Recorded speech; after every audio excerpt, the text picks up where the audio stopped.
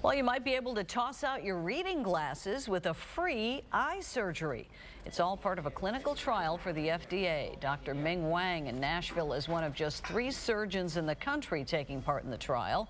The surgery gives your eyes the flexibility they had when you were younger. Molly Stewart is a local patient getting the procedure. Her husband says Molly's ability to read and see things up close had been getting just worse and worse. She could see, but definitely reading glasses. She had to have reading glasses. And it was really starting to bug her. And then Dr. Wang approached us about this and said, would ask my wife if she'd like to be a candidate for this new surgery. If you're like Molly, between 50 and 60 years old, you could be a candidate for the free procedure. It's expected to cost about $10,000 once it's approved by the FDA. To qualify, you cannot have any vision-related health issues or any previous eye surgeries. For more details, click the news links section at WSMV.com. So get it free now or pay $10,000 or pay 10 grand down the road. Well,